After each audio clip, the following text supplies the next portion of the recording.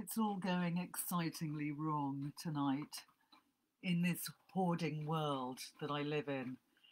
I'm going to be talking to you tonight about great hoarders in literature, but unfortunately, because of my hoarding nature, where I can barely see through the stacks of books which are surrounding me, which is why I've got my gloves on and my duster out so that I can try and desperately keep things clean in these teetering piles of books.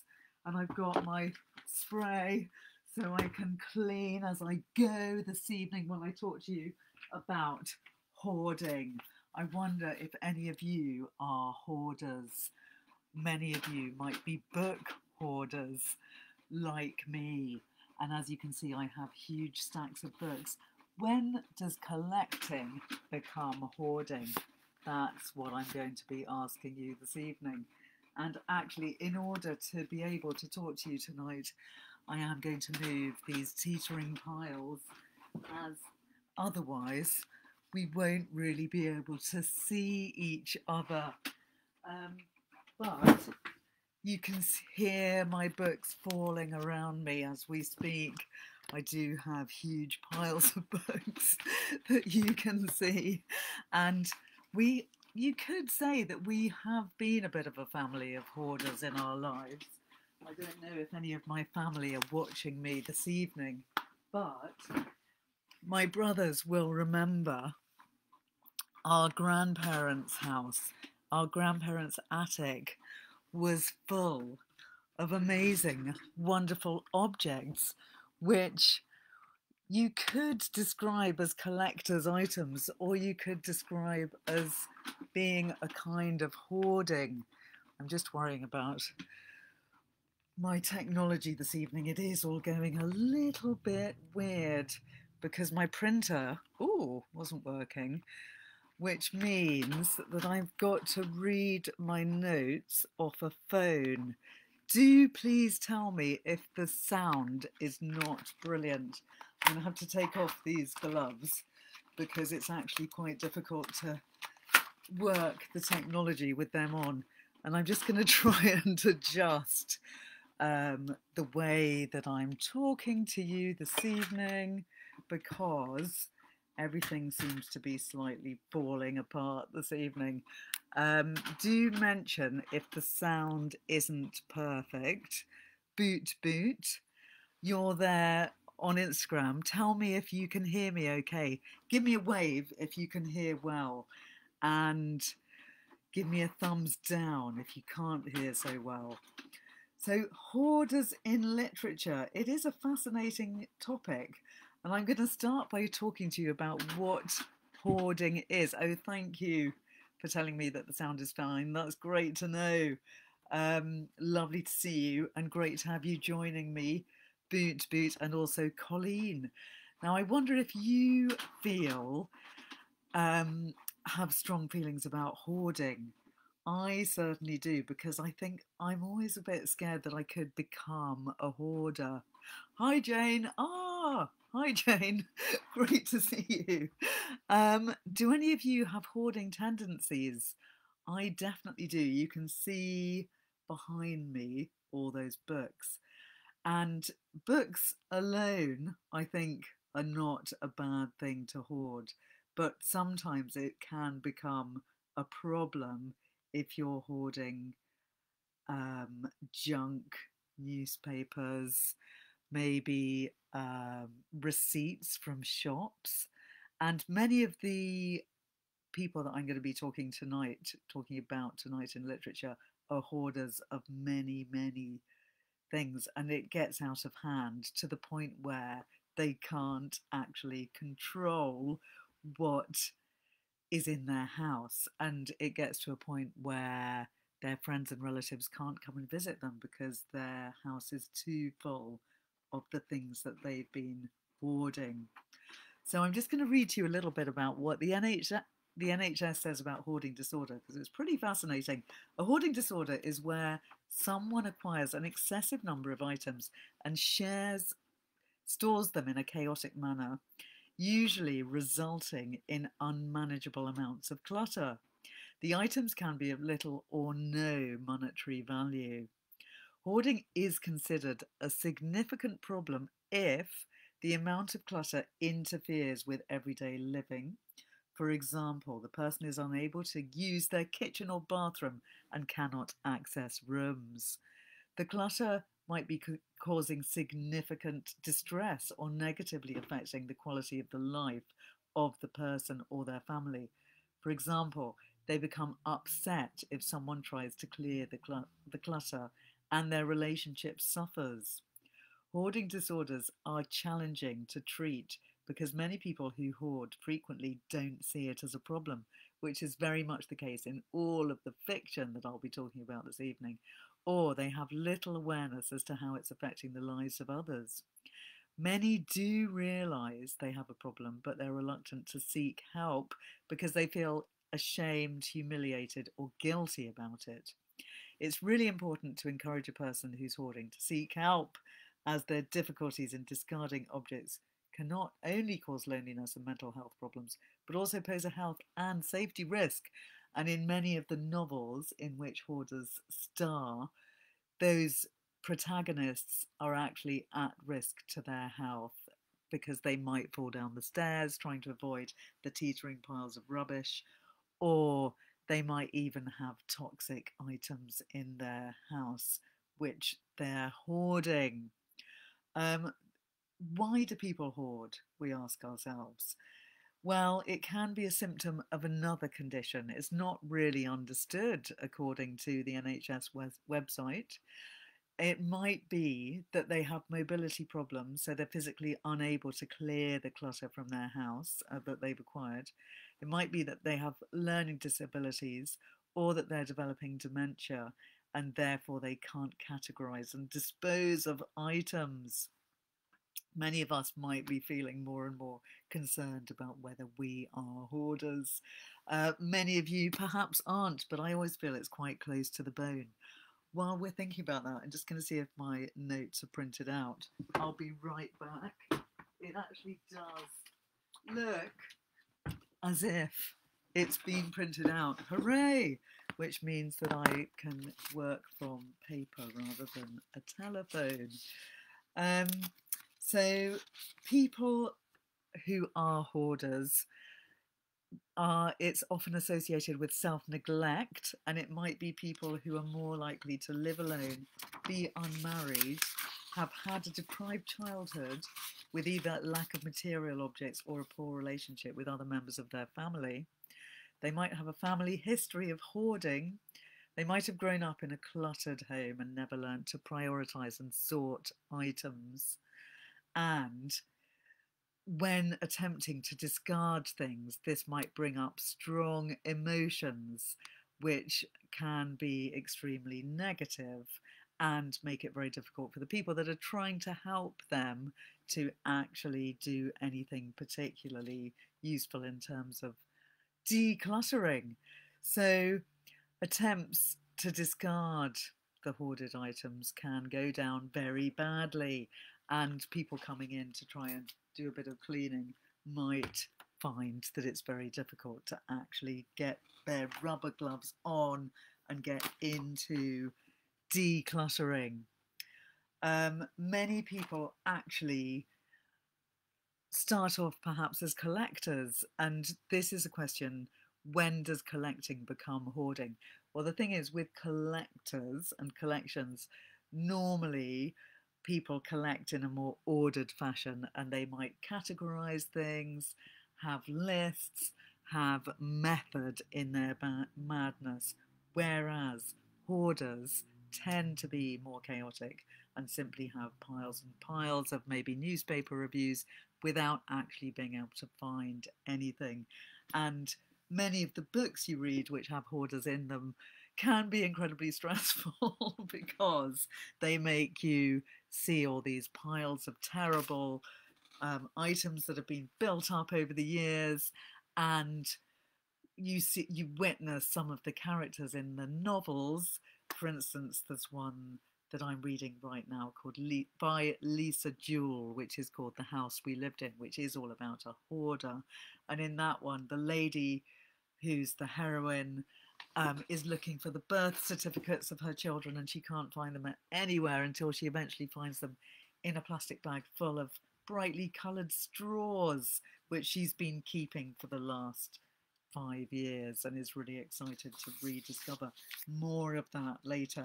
But I must admit, reading about hoarders can be something that is quite stressful to anyone that feels that they might have any kind of hoarding tendencies. And I'd love to know if you feel like you might be hoarders, or if you've ever feared that you might become them. And also, if you have any interesting characters that you can think of in books who are hoarders. There's quite a lot of them out there. So, intriguingly, another aspect of hoarding, which people will be familiar with in this current age, is the hoarding of data and the hoarding of emails and, in fact, electronic photographs, which many of us are very bad at dealing with, decluttering, sorting out, categorizing, putting into albums, or in the case of emails, going through them and getting rid of them. Any of you guilty of that? I bet you are. I definitely am. Book hoarding is also a disorder, which might come as a surprise to some of you. Some of you might actually... Oh, you're saying the sound is bad. Thank you, Jane. That is good to know. I'm going to now hold the phone up. Let me know if that's any better. Hopefully it might be. I'm hoping that the muzziness that you're referring to might disappear. Better, thank you. So, book hoarding is also a disorder, also known as bibliomania, in which a person collects books of any kind, regardless of interest or value. The book hoarder may amass a collection that's stored in every room of his or her house, often leaving space for little else. And I'm going to give you a few famous book hoarders just before we start getting into the world of fiction. I'll give you a few facts. So Karl Lagerfeld apparently has a collection of 300,000 books. George Lucas, 27,000. Jay Walker, 20,000. Michael Jackson, 10,000. Ernest Hemingway, 9,000. Thomas Jefferson, 6,400. Nigella Lawson, 6,000 books. That's pretty impressive. And Naomi Alderman, another famous writer. I once had a bibliotherapy session with her because she told me about her bibliomania, and she had at least 2,000 books, possibly more. The person who owns the largest number of books privately, not in a library, is John Q. Benham of Avoca, Indiana, USA, who has a private collection of over 1.5 million books. That's quite a terrifying thought. I'll also just tell you about a couple of real hoarders before we get into fiction. So I think people are quite fascinated by hoarders, and we know that because there's quite a lot of TV programs about hoarders which go into people's homes, show you their hoarding tendencies, and then show people helping them to declutter, which is quite a satisfying activity. Bettina Grossman is a famous real hoarder who lived in New York's famed Chelsea Hotel, which is the place everyone from Mark Twain to Janis Joplin called home. And it was also home to an unknown artist by the name of Bettina Grossman.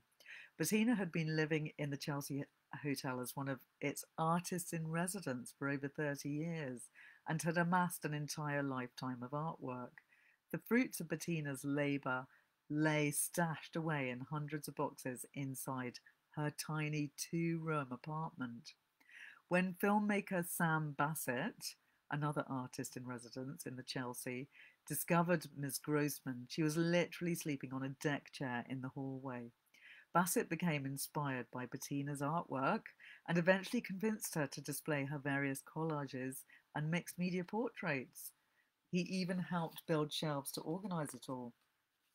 And Bettina thus came to fame as an amazing artist. And there was a documentary about her called Bettina, which chronicles the eccentric artist's long road to personal recovery. Okay, so now I'm going to start talking about books about hoarders, because there's a lot of amazing books about hoarders, some non-fiction, which I will start with, and then we'll get on to the fictional hoarders, who are the ones that I find the most fascinating. So there's a great book about the hoarding issue, which is interesting for people who are curious about it as a disorder, called Stuff: Compulsive Hoarding and the Meaning of Things by Randy G. Frost and Gail Steckety.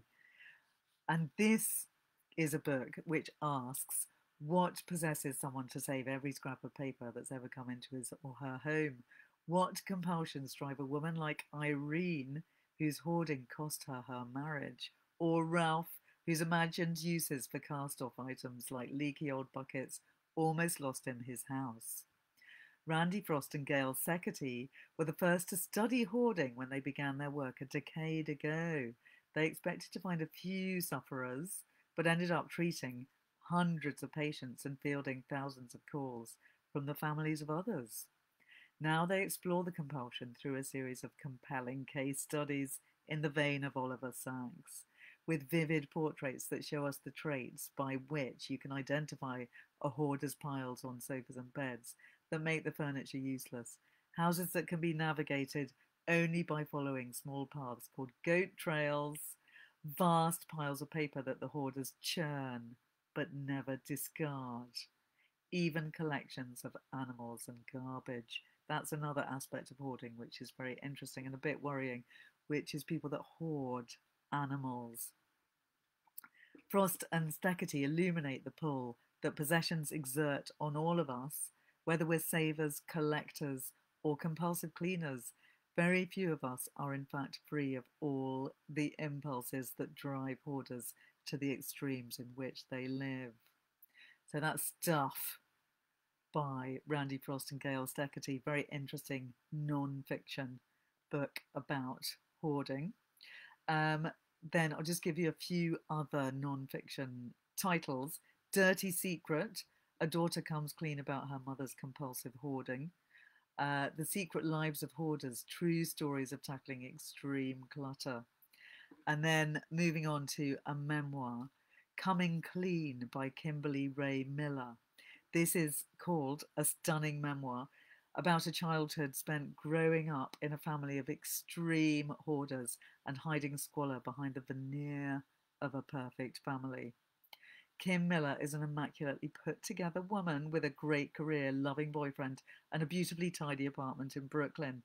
You'd never guess that she spent her childhood hiding behind the closed doors of her family's idyllic Long Island house, navigating between teetering stacks of aging newspaper, broken computers, and boxes upon boxes of unused junk festering in every room.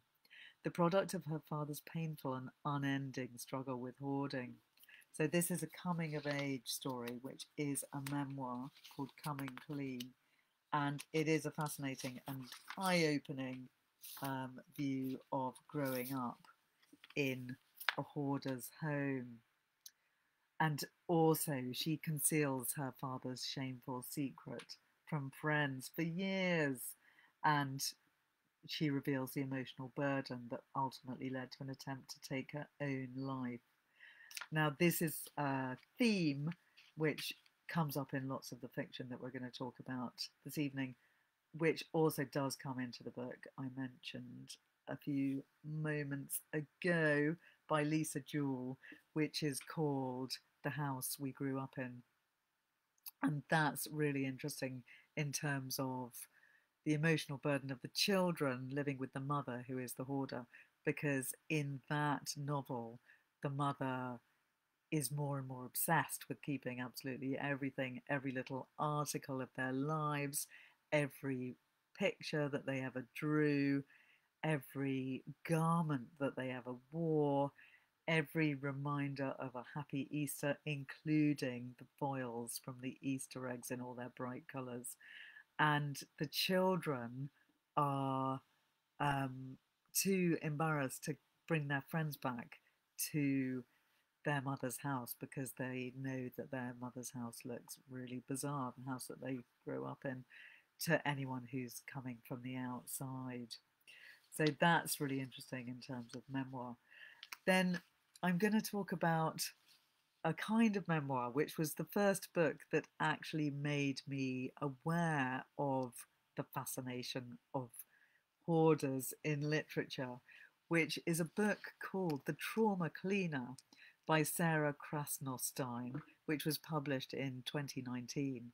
And The Trauma Cleaner is it's not exactly a memoir because it's written by a journalist about a woman called Sandra Pankhurst, who effectively is telling her life story to Sarah Krasnostein, but she doesn't write it herself. She lets Sarah, the journalist, write it.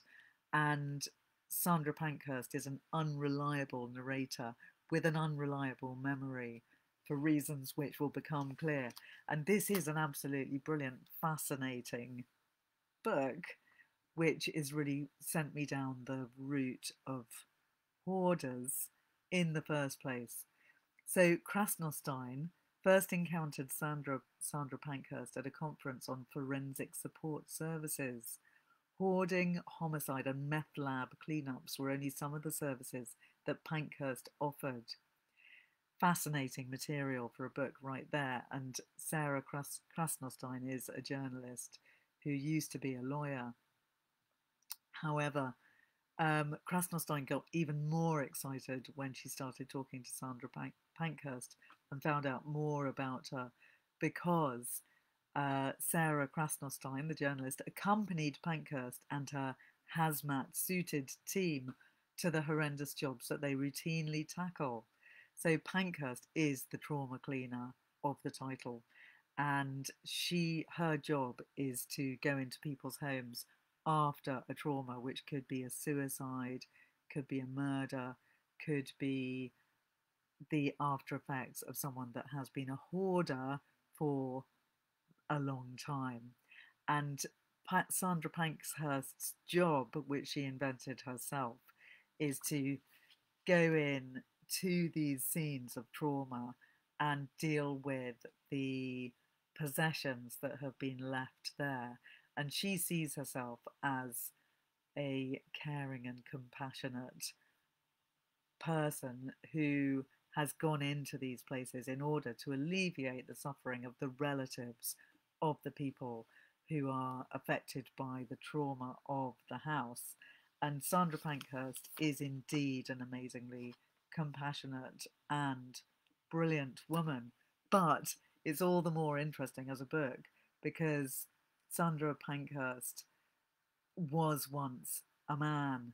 So Pankhurst is a husband, father, drag queen, sex worker, and wife. The Trauma Cleaner is a love letter to an extraordinary, ordinary life.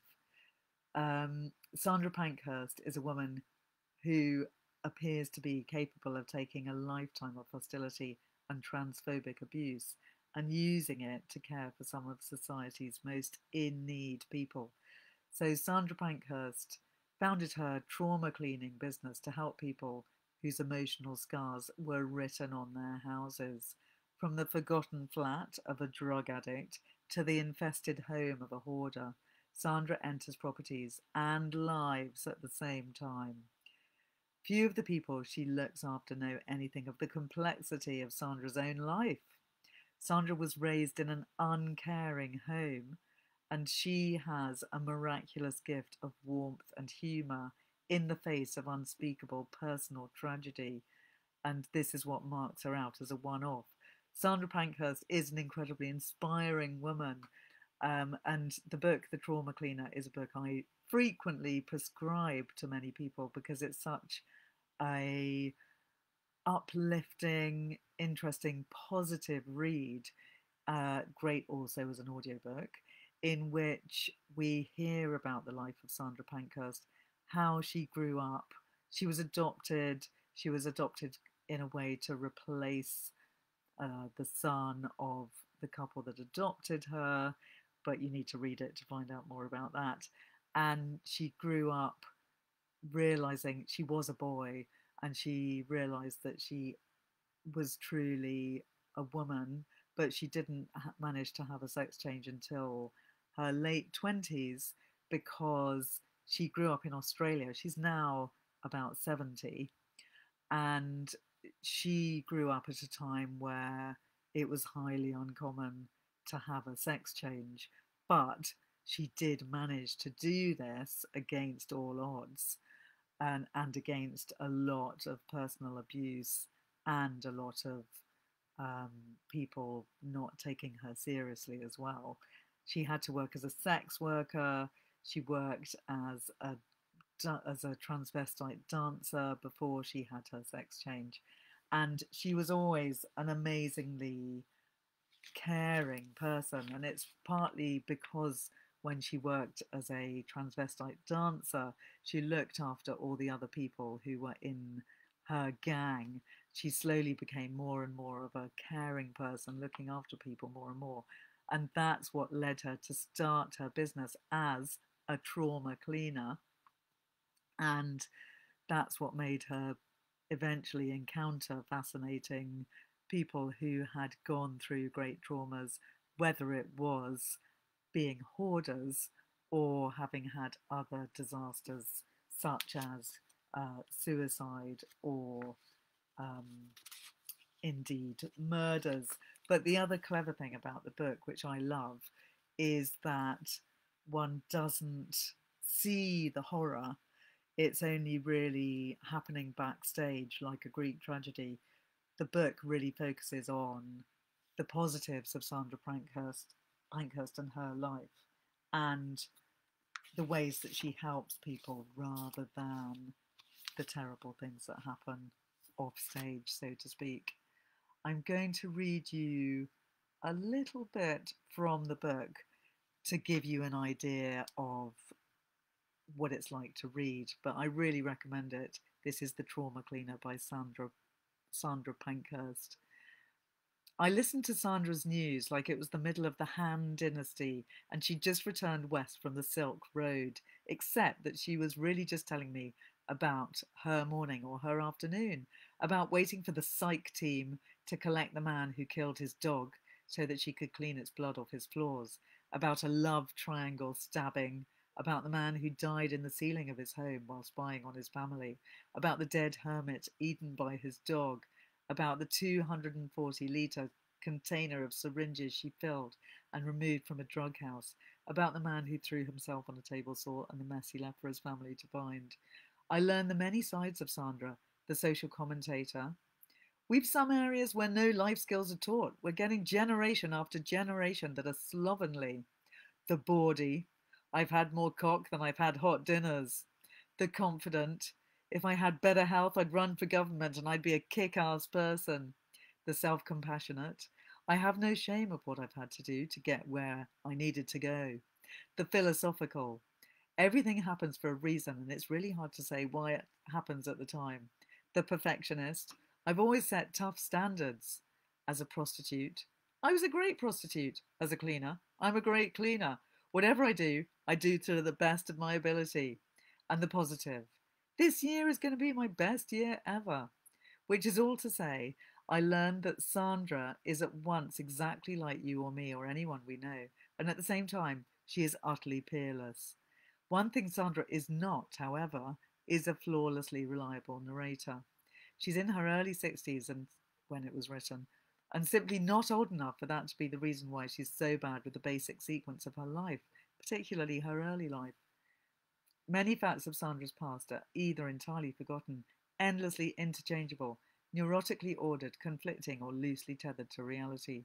She's open about the facts the fact that drugs have impacted on her memory. I don't know, I can't remember. The lesson to be learnt is this: do not take drugs, it fucks your brain.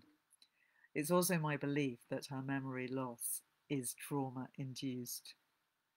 So this is a brilliant book. Sandra Pankhurst also has she has to be connected to an oxygen machine because she has a lung disorder.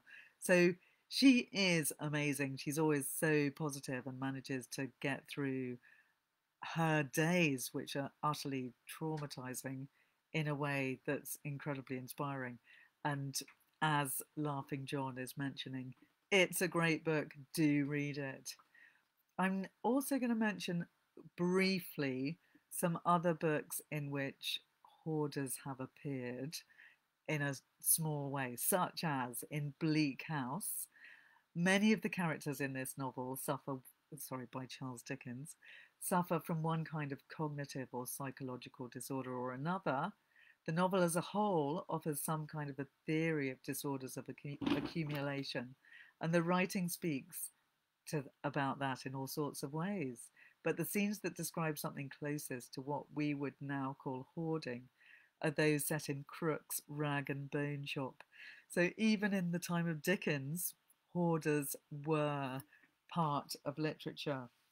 In Karl Ove Knausgaard's famous book, My Struggle, Volume 1, there is a bit of a hoarding theme. It's one of the best literary depictions of the thing that we now call hoarding and how it can destroy a lived environment.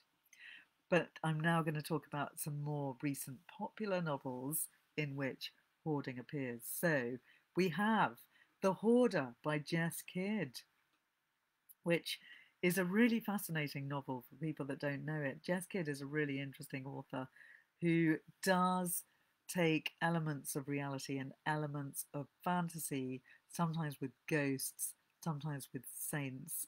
And in this book, The Hoarder, her theme is the topic which we're discussing tonight. So it's about Maud Drennan, underpaid carer and unintentional psychic, the latest in a long line of dogs' bodies for the ancient belligerent Cathal Flood. Despite her best efforts, Maud is drawn into the mysteries concealed in Flood's filthy, once grand home. She realizes slowly that something is changing. Cathal and the junk-filled rooms slowly open up to her. So it's a really interesting, very atmospheric novel in which Kidd takes us from West Ireland to West London, where care worker Maud has been tasked with looking after the bedraggled giant Cathal Flood, the hoarder of the book's title. It's a tough, thankless job, and Maud suspects that it's been given to her because, like Flood, she's Irish, and therefore more likely to be able to persuade him that he needs help. Because, as we were discussing earlier, one of the interesting things about hoarders is that they tend not to believe that they have a problem. Since his wife's death, Flood has gradually allowed himself to descend into squalor, and Bridlemere, his sprawling Grade 2 listed townhouse, has become overwhelmed with years of a crude jumble. From the outside, and it's an imposing place of lowering grandeur, even if the garden path is lined with eviscerated mattresses and abandoned car batteries.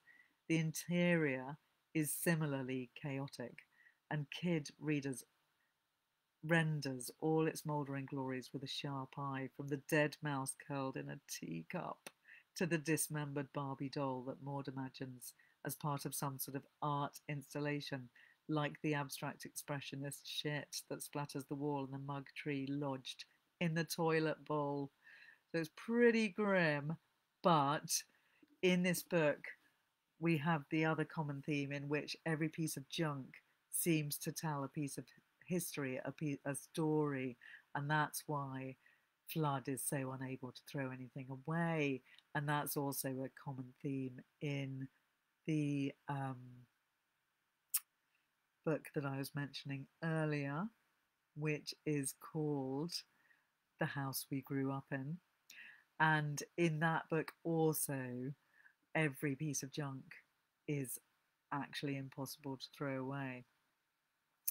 In her quest for truth, Maud is accompanied by the spirits of various saints that intermittently drift in and out of the proceedings. So saints come in and out of the book in a rather wonderful way, floating around.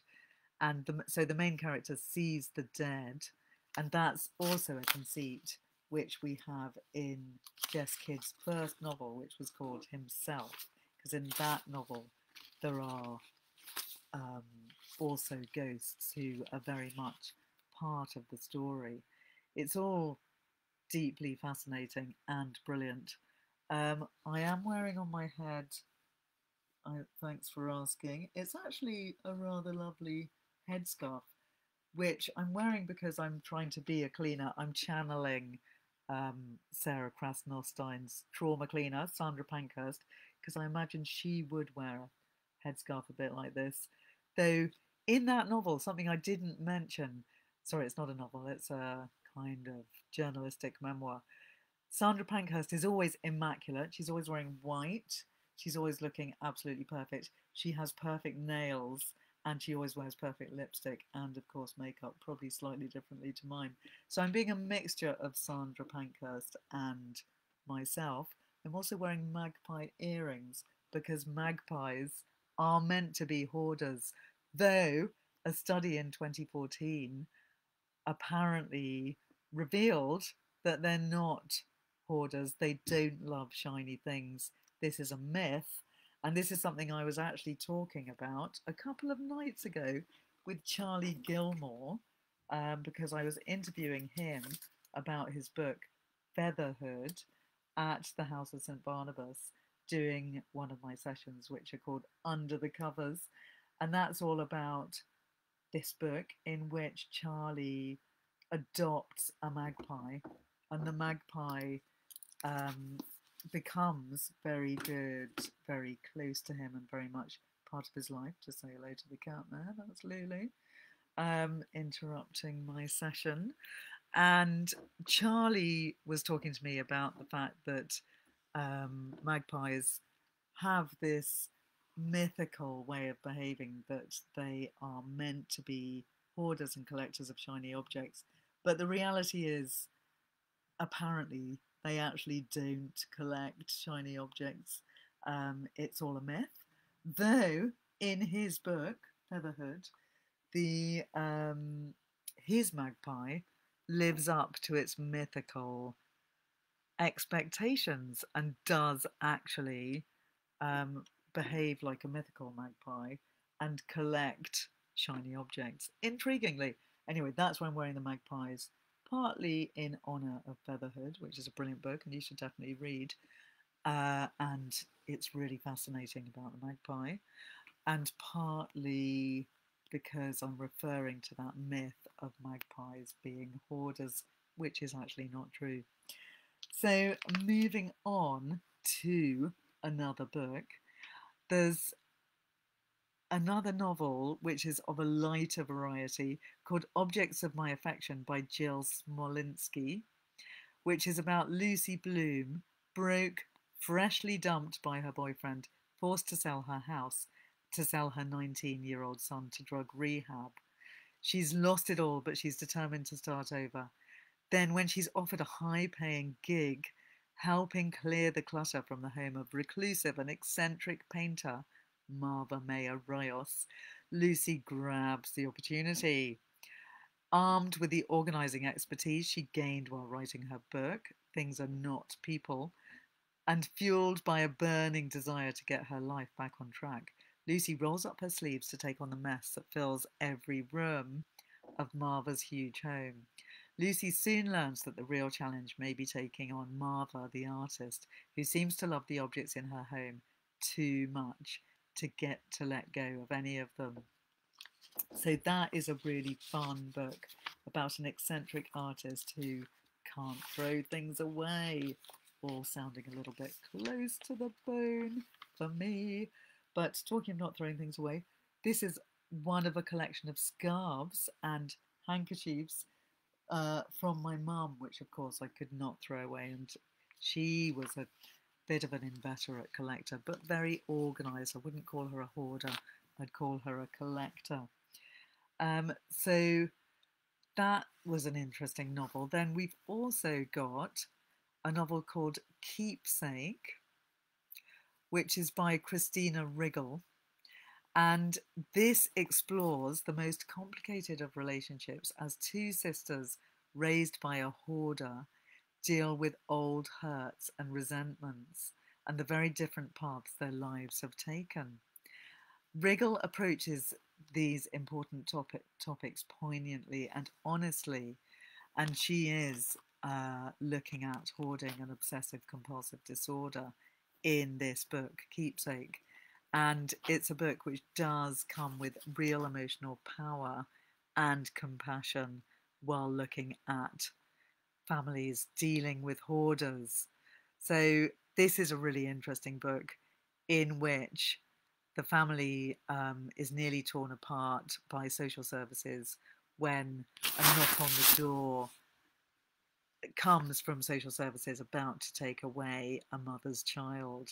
And in this novel, the mother does exactly what any mother would do. She does everything that she can to keep her child, but she is a hoarder. And so she does her absolute best to try and keep it a secret that she's a hoarder and then find ways of dealing with motherhood and hoarding.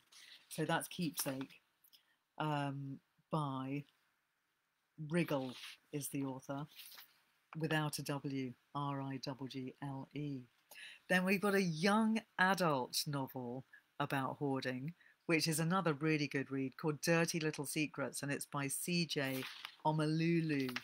And this book, a little bit on the same lines as the book Keepsake that I was just talking about, is about Lucy, who also has a secret, which is her mum's out of control hoarding, which has turned their lives into a world of garbage and shame. She's managed to keep her home life hidden from her best friend and her crush, knowing that they'd be disgusted by the truth. So when her mum dies suddenly in their home, Lucy hesitates to call 911 because revealing their way of life would make her future unbearable. And then she begins her 2-day plan to set her life right. So this is a young adult novel which has details as fascinating as they are disturbing. And Omalulu weaves an hour-by-hour account of Lucy's desperate attempt at normalcy. Her fear and isolation are palpable as readers are pulled down a path from which there's no return, and the impact of hoarding on one teen's life will have readers completely hooked. So that's a great young adult novel about hoarding. I'd just like to mention a couple of children's books which deal with hoarding as well. There's a book called More by I.C. Springman, which has a picture of a magpie on the cover, again playing to the idea of that myth that magpies are hoarders. Apparently they do actually hoard meat. That was revealed by Charlie Gilmore when talking about the magpie in his book Featherhood, because the magpie very frequently put meat in his hair in order to store it there, to come back and get it later, or it would put meat under his bed or in little stashes round the room and round the house. So magpies are hoarders in a way, but not in the way that we've been led to believe by myths.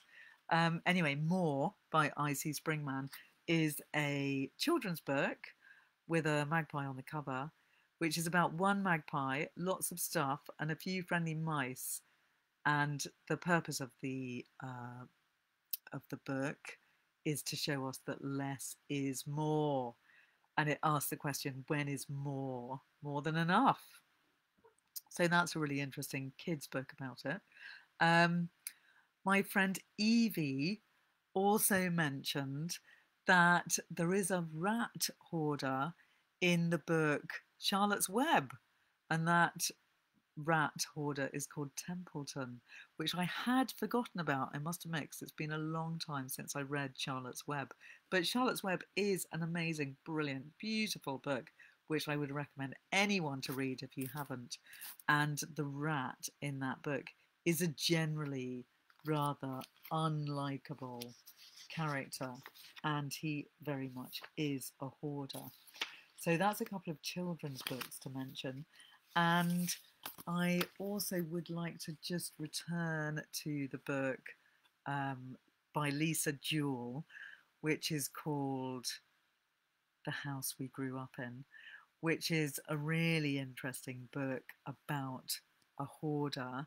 So the main character, who's called Lorelei, is a lady and a mother who has had a lot of trauma in her own past, and she grows up being all bright and shiny and happy all the time because she's trying to make up for the rather sad and miserable childhood that she had herself.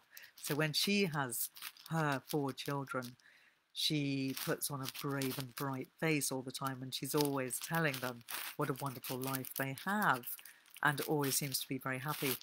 But she manifests her happiness by constantly keeping memories and souvenirs of that happiness. And those memories and souvenirs might be pictures that the children have drawn that she puts up on the wall, or wrappers from their Easter eggs, or shiny bright straws.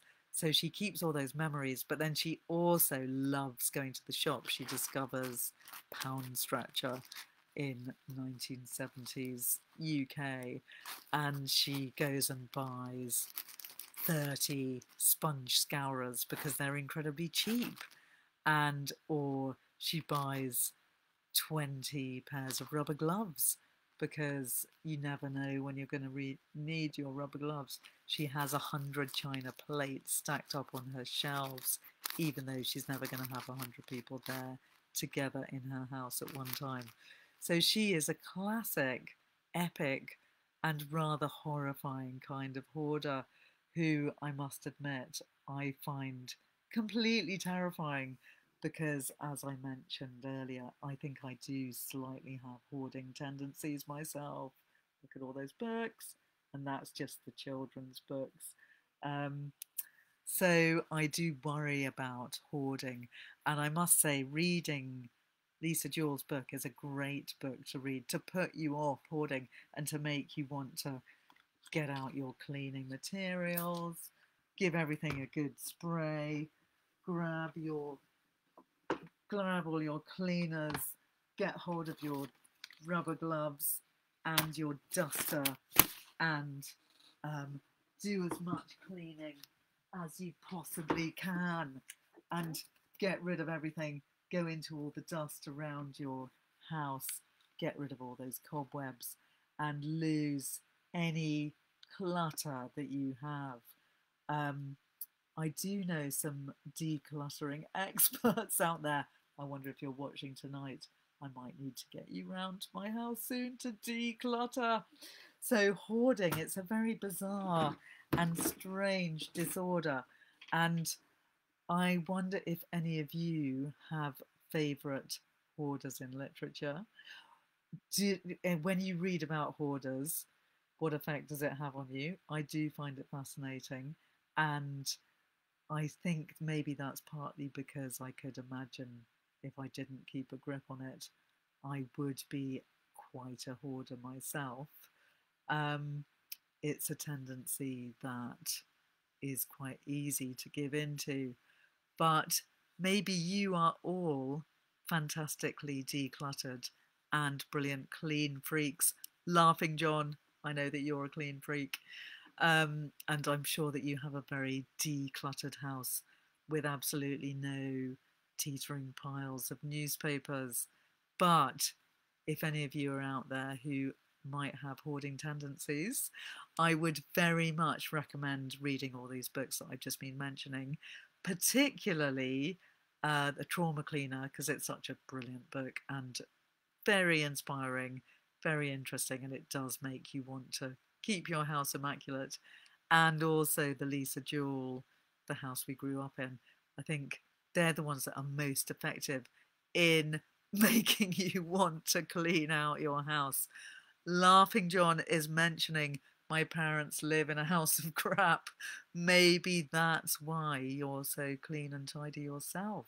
It does seem to be a common thread, and actually that does come up in the Lisa Jewell book, that the mum who has the hoarding disorder, Lorelei, one of her kids is a total clean freak who is actually rather the opposite extreme of a hoarder and is a bit too minimal, some would say.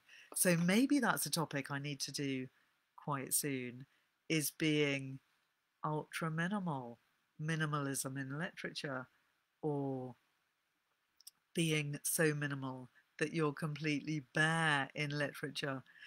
Selma, great to see you this evening. You are not a hoarder. I wonder if you're someone who has ever had a tendency to hoard.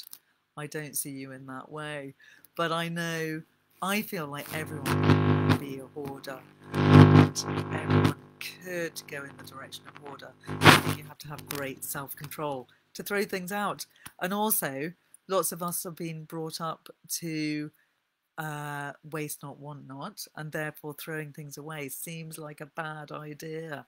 And I did have an example of something that I wanted to show you, just to mention the fact that sometimes keeping things is a good idea. Laughing John is mentioning my mum's yearly clear out is a shopping bag of rubbish from it. Ooh, that doesn't sound like enough of a clear out. So talking of my grandparents' attic, which is a place where they, in a way, hoarded things. So you could say that they collected things because they had an amazing life living in many countries, going all around the world. And in that attic, there were many, many suitcases full of fascinating items. And one of the things that I rescued from that attic, which you could say was a kind of hoarder's paradise, was this beautiful box, which I'm just going to show you the contents of, which I'm very glad that they kept because it is a beautiful thing. The sound might suddenly not be so good though. So in this box, it's a lovely box of cards, a kind of Indian pack of cards, which is rather fabulous. And that's an example of hoarding, you might say, or you might just say that it's an example of collecting things and keeping beautiful objects. But on that merry note, I'm going to end this evening. I recommend to all of you reading The Trauma Cleaner and all the other brilliant books that I've been mentioning tonight. I will post them on my Instagram page and on Facebook so that you can check out those books. And I'm now going to be thinking about books to help deal with cleaning disorder. I think that's quite an interesting topic that we should look at. So thanks so much for joining me this evening. It's been really interesting to go into the world of hoarders, and I will post all those books up so you can see what they are, and I'll see you next week. Good night. Thanks for coming.